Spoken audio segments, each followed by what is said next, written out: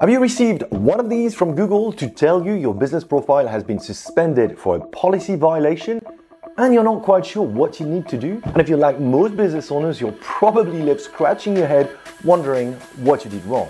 On top of that, there's the stress of knowing your listing isn't showing up on Google anymore, meaning you're missing out on a ton of clients. By the way, it doesn't matter how old your listing is, how many reviews you've got, or even if you're spending loads of money on Google Ads. None of that makes a difference because most of the time, these suspensions are triggered automatically.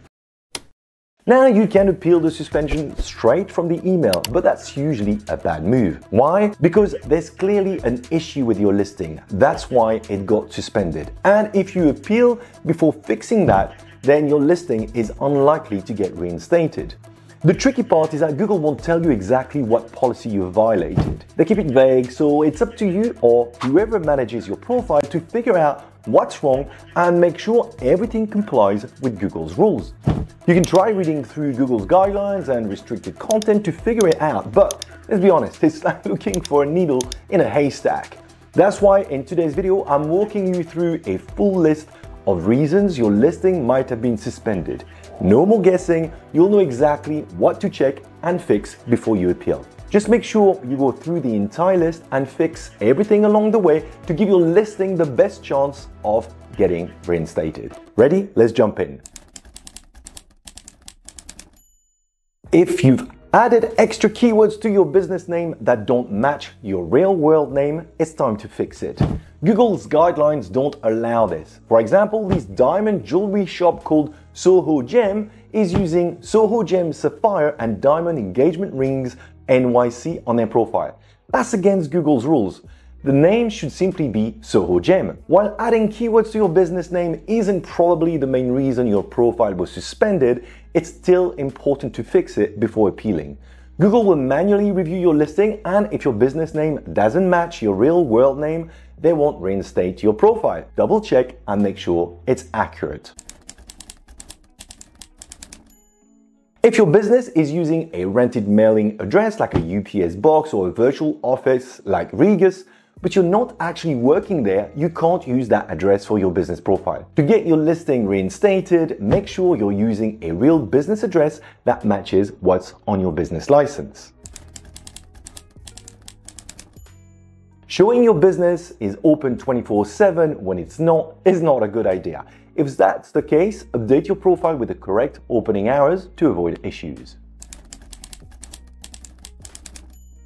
If you've moved your business to a different location and you updated the address on your listing to reflect that move, it might have triggered a suspension, even if the move is legitimate. Just make sure you've got the right documents with your new address ready when you ask to get reinstated. If you're changing important details on your listing too often, like your business name, phone number, website, or primary category, it can get suspended. In real life, you wouldn't change things like your name or phone number all the time, right? Google thinks frequent changes look suspicious and will often suspend your listing automatically for that reason. If that happens, you'll have to go through the reinstatement process. Next time you need to make updates, spread them out over a few hours to avoid raising any red flags.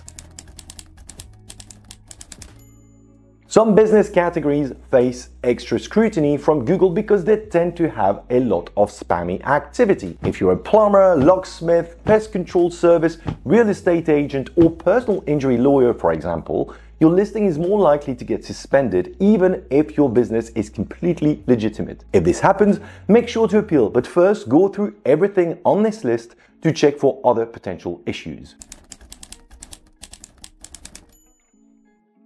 If your listing is a storefront and you switch to a service area business, you'll need to remove your physical address and set the areas you serve instead. Unfortunately, this change can sometimes trigger a suspension. To get your listing reinstated, you'll need to go through the reinstatement process and make sure you have all the necessary paperwork ready.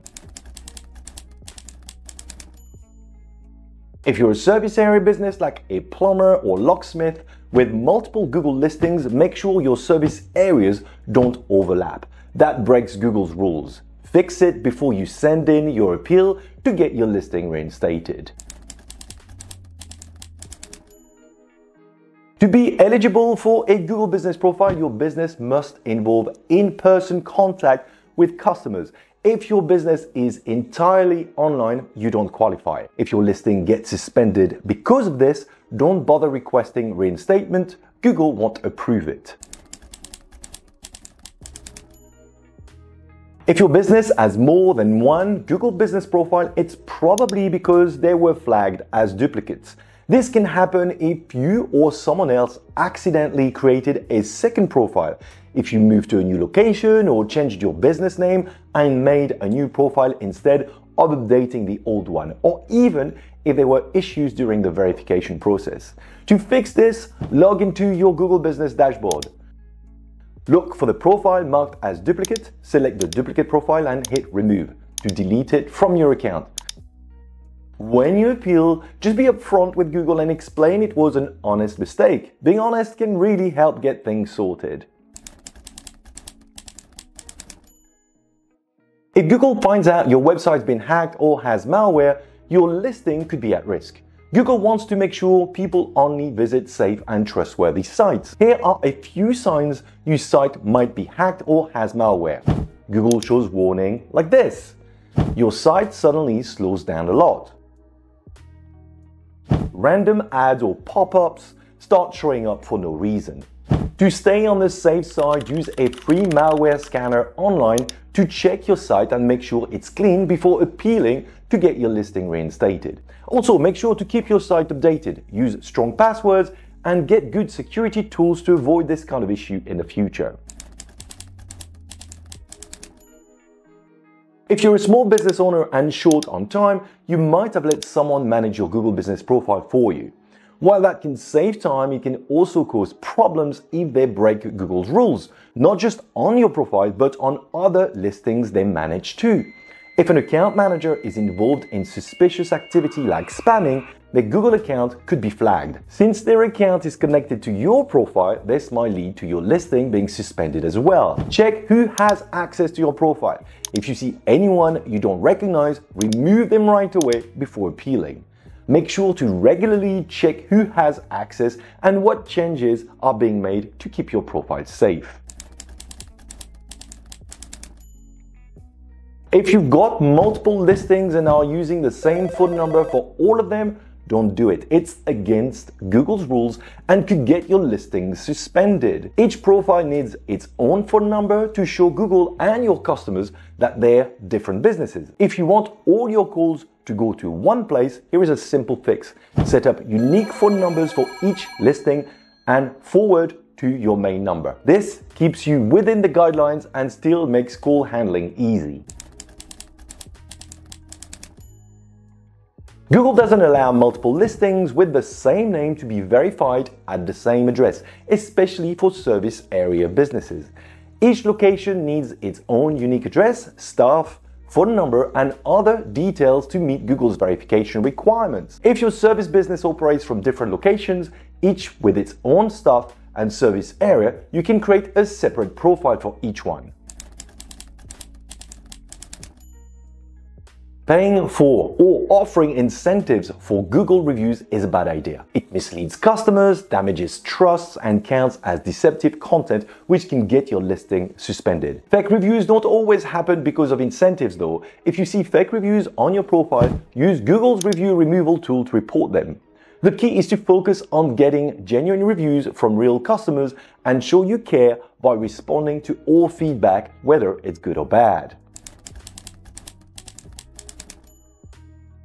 If you're using other Google products like AdWords or local service ads and break their terms and conditions, it could lead to your Google Business Profile being suspended too, so just play by the rules. Now that you've gone through the lists, you've hopefully figured out why your listing was suspended and fixed the issues. If you're ready to file your appeal, hold on a second before you hit that appeal button. I recommend watching this second video to understand how the appeal process works. It's important to be fully prepared because Google will ask for official paperwork to prove your listing is legitimate, and you'll only have 60 minutes to provide it. If you don't want to be scrambling for the right documents and risk missing your chance to get reinstated, make sure to check this video out. Google only gives you one shot at this. Good luck, everyone.